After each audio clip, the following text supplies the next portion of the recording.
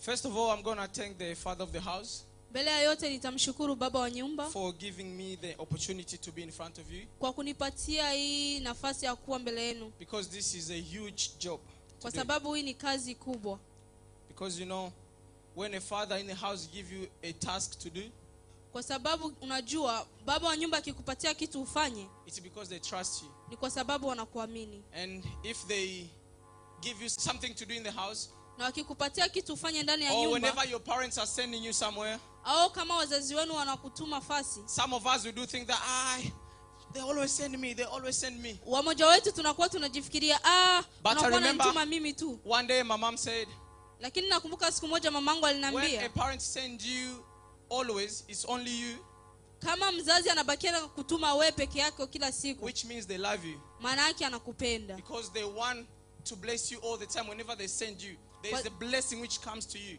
Hallelujah. Kwa sababu anataka kuwa na kubariki kila wakati wakikutuma. That's when I understood when they send me to do something, Ndio kwenye nilikuja kuelewa wakati wakinituma I kufanya don't do kitu. it just because to please whoever is sending me. Sivifanyi kwa sababu ninataka kumfurahisha mwananituma. But I do it because I want to gain something which is a blessing from them. Hallelujah. Lakini nafanya kwa sababu nataka kubeba baraka yenye natoka kwao. I'm not going to talk too much about that because that's not my topic. Sitaongelea sana juu ya hiyo, juu sio kishina yangu. Because they have already talked about obedience. Hallelujah. Kwa sababu waishaongelea kutii. So, with everything which you've been hearing here, Kwa yote tuko tunasikia hapa, today I'm going to come with this other subtopic, leo nitakuja na kingine kishina which is about discipline. juu ya heshima. Discipline. Heshima. You may ask yourself, what is discipline? Unaweza kujiuliza heshima ni nini? And how does the word discipline means to you? Na lile jina heshima ina maana gani Or kwako? how does the world describe this word discipline? Na dunia inasema nini juu ya heshima? Au inasema ni nini? In Hebrews, Mkitabu cha Waebrania, no. In Hebrews, katika lugha ya Kiebrania, mlugha ya Kiebrania, they use discipline as a word of correcting someone, to instruct someone. wanatumikisha nidhamu kwa ajili ya kuongoza mtu au kumwadibisha mtu. Hallelujah. Amen. And some other people, they use discipline as a word of punishment. Na wengine watu wanatumikisha nidhamu juu ya kumhukumu But mtu. me today, Lakini mimi leo I'm here to challenge you. Maybe you have heard about this before. niko hapa kwa challenge, kwa kukupatia changamoto. Thank you, Jesus. I'm here to boost your mind. Niko hapa kwa kukupatia changamoto. I'm not going to talk about discipline in the way of punishment.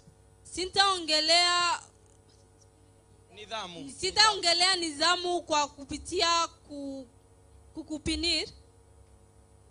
But I'm going to use this word discipline Lakini nitatumikisha hii to neno tell you that kwa kukwambia this is a word which defines how someone can learn how to live their life. nitakuonesha gisi mtu anaweza kuishi maisha. Because if I tell you this word in a punishment way, Nikikwambia hii jina gisi ya kuhukumu, some of you might flee this place. wamoja wenu mtakimbia. Hallelujah. Let's not talk too much about that. Tusiongei sana juu ya hiyo. So this word discipline, Hii neno nidhamu, if I say to talk in a way where it's a way someone can learn their life, nikisema tuongelee gisi mtu anaweza kujifunza maisha, I can say naweza nikasema it's a word you can use, ni neno yenye unaweza kutumia. or discipline Nidhamu is to do something ni kufanya kitu without thinking of your suddenly thing which is going to happen. ni kufanya kitu yenye hawezi kujifikiria nini yenye tafanyika hapo To baadaye. do something without thinking what you are gaining at the same place. Kufanya kitu bila kujifikiria nini yenye Or I can utapata. say you life or you do something without naweza nikasema unaishi maisha bila thinking your immediate pleasure. Kuishi maisha bila kujifikiria nini yenye utapata. For the exchange kubadilisha of long-term respect. Kwa kubadilisha maisha marefu and ya not only in front of people, hapana tu juu ya mbele ya watu, but also in front of God. Mbele ya Mungu pia. Hallelujah. Amen. Let's read the Bible. We're going to understand this. Biblia. First of all, let's read in Romans chapter 8. Tusome kitabu cha Warumi 8 verse 13. 18. 13. Romans 8. Kitabu cha Warumi 8 13. 13. The Bible says, Biblia inasema, for if you live according to the flesh, you will die. But if by the Spirit you put the death, I'm going to start so that you can understand. For if you live according to the flesh, you will die. But if by the Spirit you put to death the misdeed of the body, you will live. Hallelujah. Amen. Hallelujah. Kwa Kiswahili the Bible is telling nasema, us, kwa maana kama tukiishi kwa kufuata mambo ya mwili, mwataka kufa. Bali kama mkifanyisha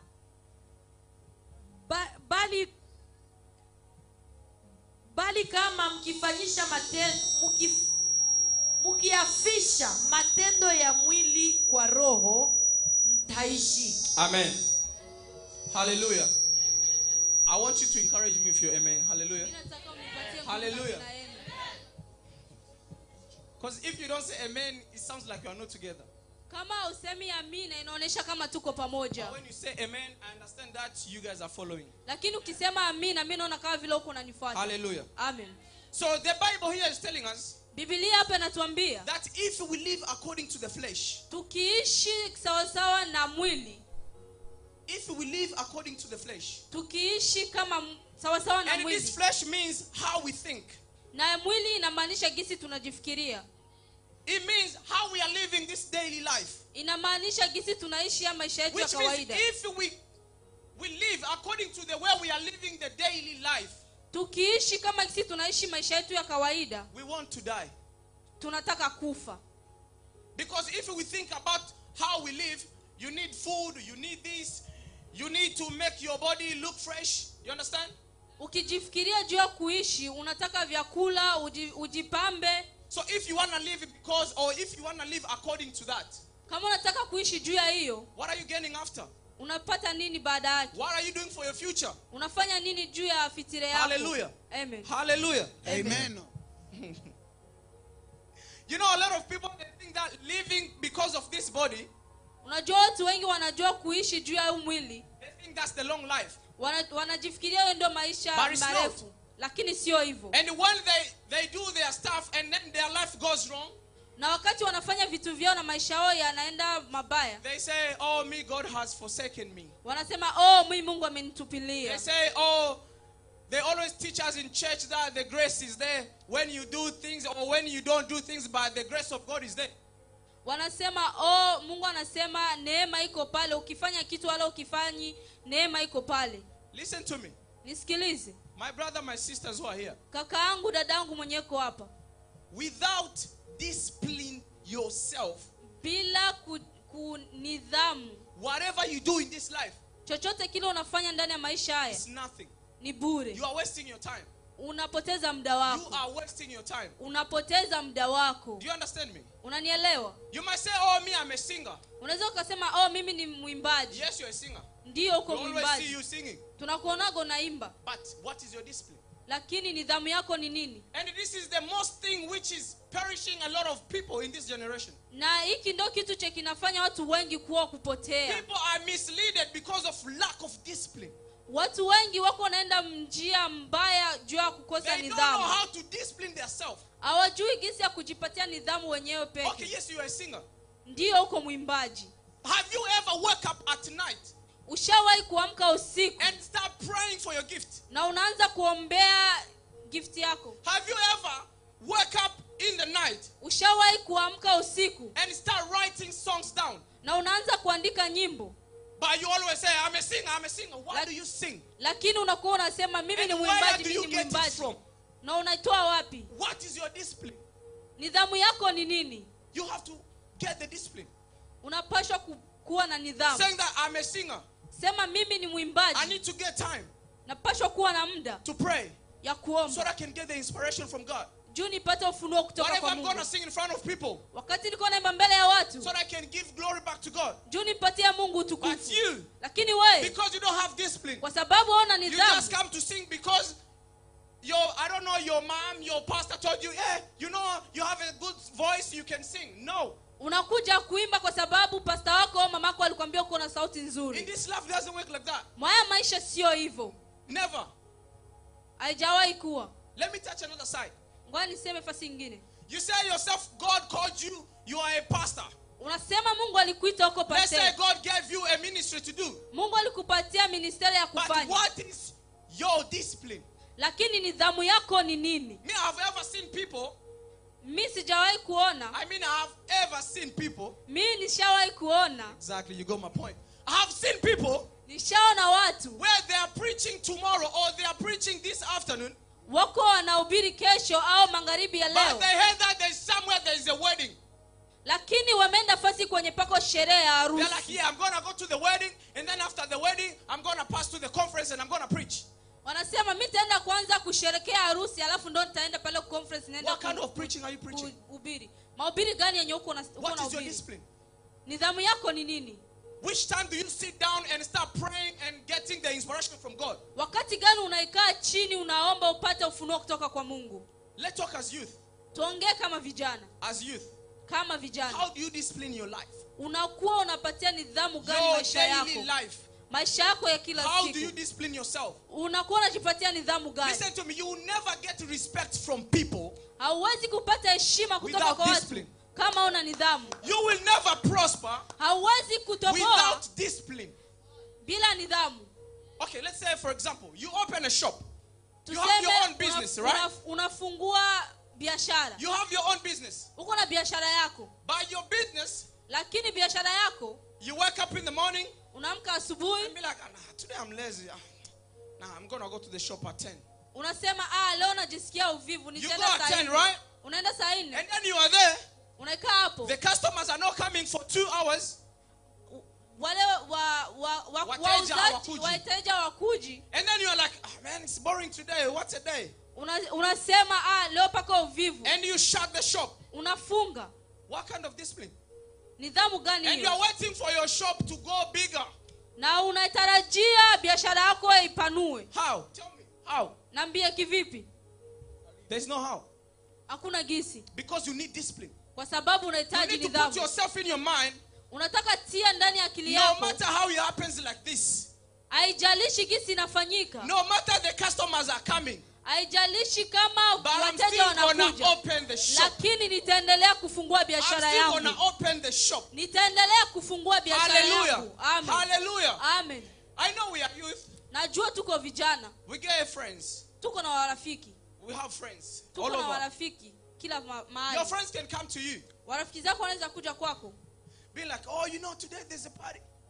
Wanasema, unaona leo pako sherehe. Man, today we are going clubbing. Unaona leo tutaenda kumbe kuma club. And the surprise thing is, Cha kushangaza ni hiki. God have gave you the grace. Mungu alikupatia neema. You got the mouth Uko na mdomo for saying no. ya kusema hapana. But you can't say no. Lakini hawezi kusema You're going to be hapana. like, man, Unaanza I didn't want to go. But man, let's just go. Let's see how things going to go. sikukuwa nataka kwenda lakini acha twende tu You tuone are going kitu there. kitakuwa. Unaenda kule. You are going there. Unaenda kule. There is a harvest coming. Pako mavuno yenye nakuja. There is a harvest coming. Kuna mavuno No yenye matter how the nakuja. harvest comes, Haijalishi kisi au mavuno yanakuja. harvest is a harvest. Mavuno ni mavuno. Hallelujah. Amen. No matter however way it comes, Haijalishi gisi gani inakuja. harvest is harvest. Mavuno ni mavuno. And one thing you should know, Na kitu kimoja unapaswa kutambua. one thing you should know, Kitu kimoja unapaswa kutambua. yes, you might have the grace of God. unaweza kuwa na neema ya Mungu You ndio. have what you got. Uko na yenye uko nayo. But Lakini without discipline, bila nidhamu, bila nidhamu, you are abusing the grace of God. hauitendei haki neema ya Mungu. Hallelujah. Amen. I repeat this. You might have grace, unaweza kuwa na neema, but lakini without discipline. kama hauna nidhamu, I repeat again, without discipline, kama hauna nidhamu, you are narudilia, abusing the grace of God. unachezea neema ya Mungu. Because Kwa sababu discipline nidhamu is the base ni msingi of this life we're living. ya hii maisha tunaishi. Discipline yourself. Ujipatie In nidhamu peke whatever yako. things you do, Kwa kila kitu cha unafanya, discipline yourself. ujipatie nidhamu. Discipline yourself. Ujipatie nidhamu. Hallelujah. Amen. Hallelujah. Amen. Let's read Galatians. Tusome kitabu cha Wagalatia.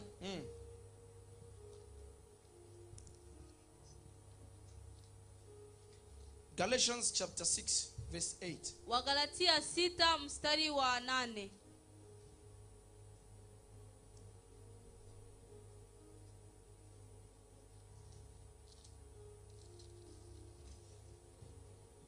Are you there?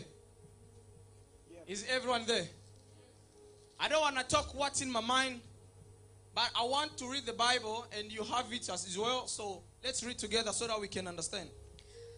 Sitaongelea akili yangu, lakini nataka tusome ili tuelewe. The Bible says this. Galatians chapter 6 verse 4. Each Verse one 8. verse 8.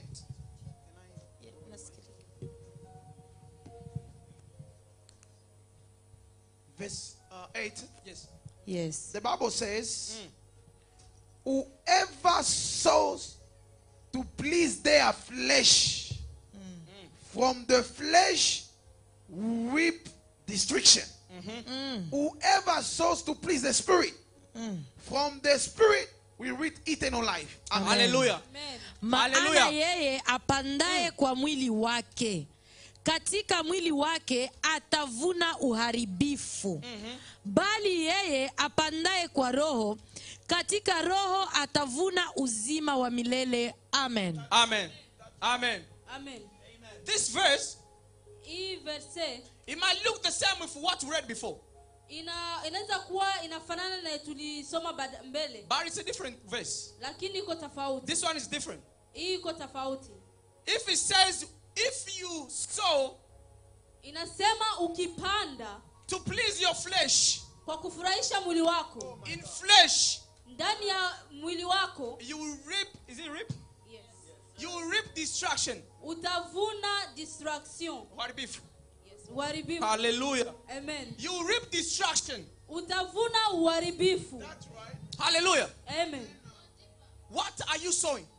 Uko unapanda nini? A man can sow through flesh, Binadamu anaweza kupanda juu ya mwili, and a man can sow for spirit. na mwanadamu anaweza kupanda juu ya roho. Hallelujah. So whatever we sow, Chochote kile tunapanda, that's the same thing we reap. hicho ndio tutavuna. Because the Bible Kwa sababu Biblia guarantees us that there is a harvest coming inasema mavuno in yanakuja everything we do. kwa kila kitu che tunafanya. And if we do wrong things, Na tukifanya mabaya, if we do things which it doesn't take us forward, na tukifanya kitu vya tupatii gisia kwenda mbele, this is because we do things without discipline. hii ni kwa sababu tunafanya vitu bila nidhamu. Because just as I said before, Kama gisi nilisema mbele, yes, you are a singer, ndio uko but mwimbaji, how do you expect you to sing and make someone be filled with the Holy Spirit if yourself you don't have Holy Spirit in you? unawezaje kuimba mfanye mtu ajisikie ile roho ya Mungu wakati wewe mwenyewe una roho ya Mungu ndani yako? Because what we have in ourselves, Kwa sababu ile yenye tuko nayo ndani that's yetu, what we transmit to people. ndio Hallelujah. tunapatia watu What nje. we have inside, Yale tuko nayo ndani yetu, that's what we give to people. ndio yenye tunapatia I mtu. remember last time Pastor said, Mimi nakumbuka siku moja pastor alisema, when you are filled with the Holy Spirit, wakati unajazwa na Roho Mtakatifu, when you speak in front of people, wakati unaongea mbele ya watu, the water, maji the living water will flow from you, yatatoka and ndani it's yako going to transmit to someone na else. yataenda kwa maisha yao yatabadilika. Hallelujah. Amen. Hallelujah. Amen. You want to change somebody. Unapaswa ubadilishe mtu. Change yourself first. Jibadilishe peke yako. Hallelujah. Amen. Are you listening to this? You Unanisikia? want to change somebody. Kama unataka kubadilisha Change mtu, yourself first. jibadilishe wewe mwenyewe Discipline kwanza. yourself. Ujipatie nidhamu How kwanza. can you discipline someone if yourself you don't have discipline? Unawezaje kumbadilisha mtu, kumpatia mtu nidhamu wakati hauna? Hallelujah. Amen. This side, hallelujah. Ng'ombe ya huko, Hallelujah. Amen. Can someone say discipline? I know you don't like it, but I say discipline. Najua upendi lakini sema Hallelujah. nidhamu. Amen. So I'm talking about discipline. I'm still there. I'm still there. Ningali nidhamu, ningali pale. Yes, you have friends, Ndio uko na marafiki. but what is your discipline with your friends? Lakini nidhamu yako ni gani wewe na marafiki? Is it that because you guys are friends? Ni kwa sababu nyie ni marafiki? Is it because you guys talk too much? Ni kwa sababu nyie mnaongea sana? You can't have a break?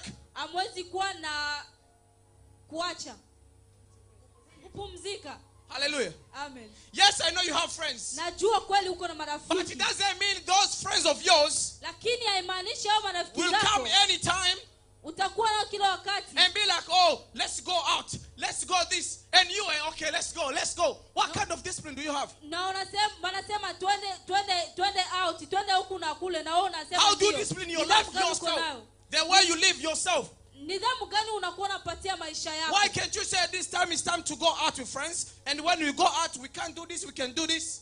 This time we can't go out because this is my time to meditate the word of God. Kwa nini hawezi ukasema huu ni muda mie nitaenda nje na marafiki zangu na siwezi kufanya hiki na kile, na huu ni muda wa mimi na kuikaa chini na Mungu wangu nisikie kutoka kwake? But some of you, Lakini wengine wetu you have already put in the calendar ushatia makalandrie the time to go live on TikTok, wakati ya kwenda live ku TikTok, the time to go live on Instagram. wakati ya kwenda live ku Instagram. You know, by 6, that's when people will be doing nothing, so I can go live, I'll get more views. Unajua ikifika saa 12 ndio wakati watu waona kitu cha But kufanya. what Upate can you view put in nyingi. your mind Lakini yote unatia ndani ya and akili yako discipline yourself na ukijipatia nidhamu by saying, na kusema at this time, kwa huyu muda no one will call me. hakuna mwataniita, There's no kids at home, they are at hakuna school. watoto nyumbani wako My kwa mother is masomo. not here to call me all the time. Mamangu haiko hapa But I kuniita can kila go siku. in my room and read the Bible and meditate. Nitaingia ndani ya rumu yangu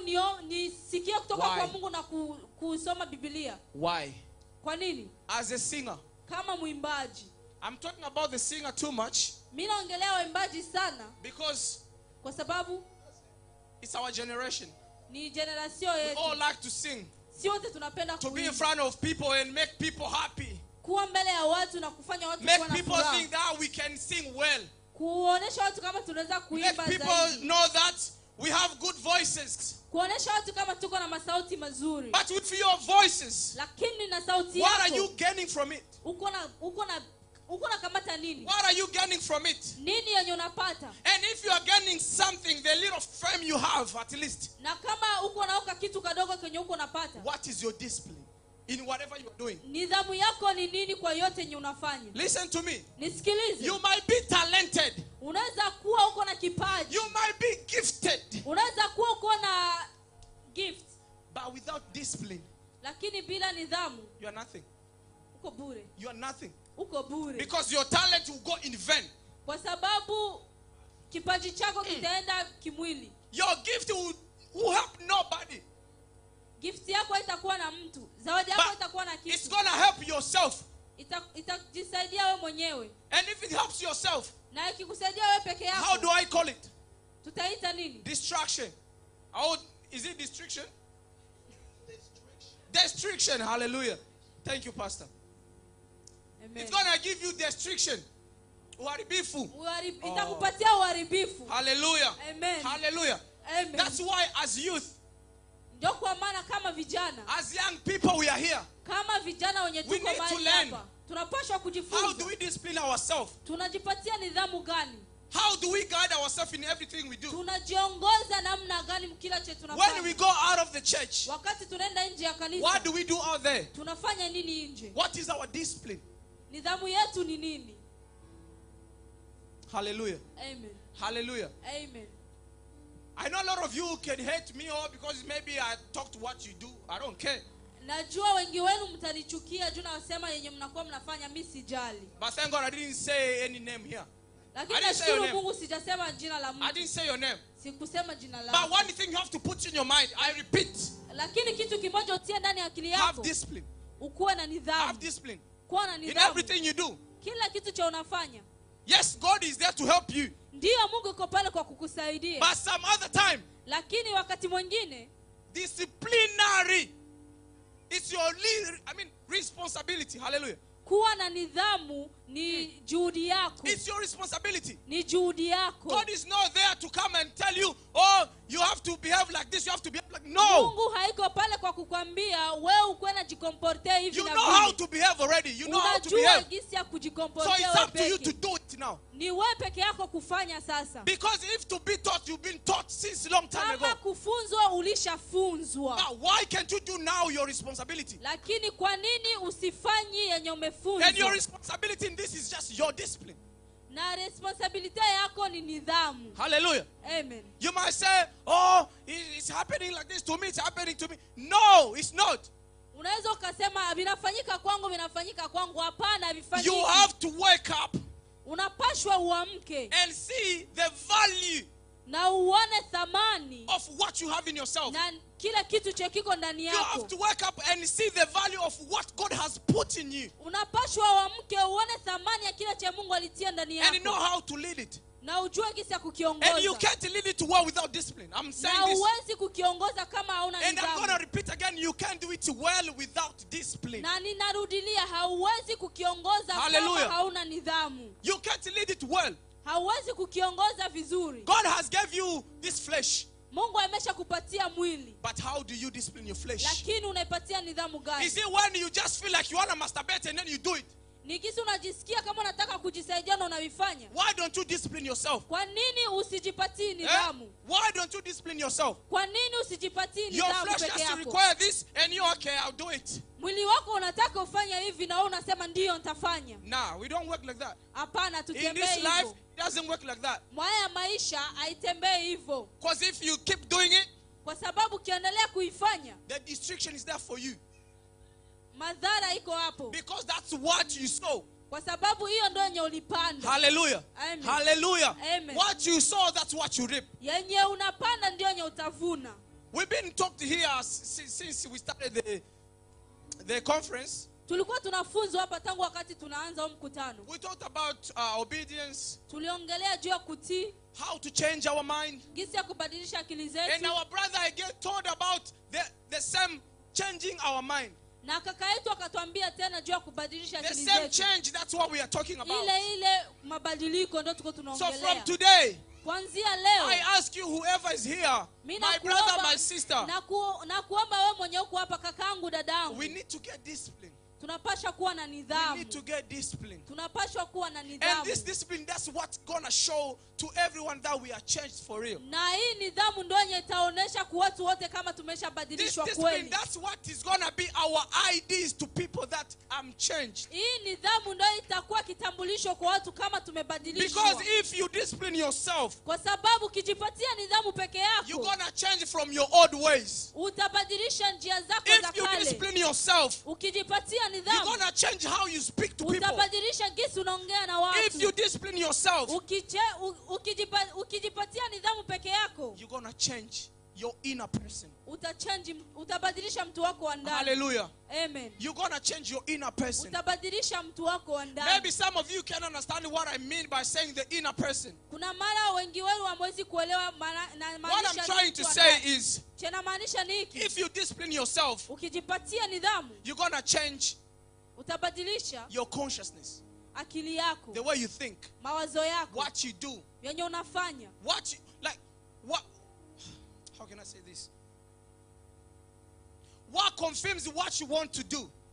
Yenye inakuwa na confirmia yenye unataka kufanya. Because listen to me, You can nisikilize. think of doing something, or you might feel your body needs to do something. Unaweza kujifikiria kufanya kitu au mwili wako unaweza By kushurukisha your kufanya kitu. consciousness will agree, be like, yeah, do it, do it. Lakini mawazo yako itakwambia ndio, fanya. That's why we need to change our inner person. Ndio kwa maana tunapaswa Our kubadilisha consciousness, mtoto wa ndani. we need to Akili change. yetu We tunapaswa need to change. kuibadilisha. Not just to change our bodies and what? Isikuwe tu kubadilisha mili yetu. Just as my brother said, Kama gisi kaka yetu alisema, don't just change your dressings and whatever, usibadilishi tu manguo yako, but change your mind. badilisha akili Change your yako, inner person. badilisha mtu wako wa Discipline ndani, yourself. ujipatie And then you're nidhamu. going to see how your life is going well. Utaona gisi maisha yako You're going to see how yataenda people will vizuri. respect you. Utaona gisi watu watakupatia And the heshima, glory is going to go back to God. na gisi utaenda mbele ya Mungu. Hallelujah. Amen. Hallelujah. Amen. This is the huge topic, I'm telling you. Hii ni kishina kikubwa sana, mimi nakwambia. Because as youth, Kwa sababu kama vijana we do a lot of things which needs to be disciplined. tunafanya vitu vingi vya vinahitaji nidhamu. Hallelujah. Amen. So I hope my pastor is going to give me another opportunity to continue one day. Natarajia kama baba yangu atatupatia tena muda gisi ya kuendelea. By saying this, I'm asking for another opportunity. I think Na you kwa get me. kusema hivi niko naomba ingine opportunity. Hallelujah. Amen. Hallelujah. Amen. So may God bless you. Mungu awabariki And may God touch your heart. na Mungu Amen. aguse nafsi zenu. May God Amen. really make your heart to do what you heard here. Mungu afanye nafsi zenu kufanya yenye umesikia Because mahali hapa. without God to empower you to do this, Kwa sababu kama sio Mungu kupatia nguvu ya kufanya hii, I assure you yourself you can't do it. nakwambia ukweli peke yako hauwezi But kufanya. only the Amen. hand of God to touch you. Lakini Amen. ni mkono wa Mungu wenyewe peke And it's kukugusa. going to be your decision to allow God to touch you. Na itakuwa desizio yako kumwapatia Mungu nafasi ya kuguse. Thank you so much, and may God bless you. Asante sana na Mungu awabariki. You do not lie, you do not change. To do, it doesn't exist. Oh, it can never ever exist.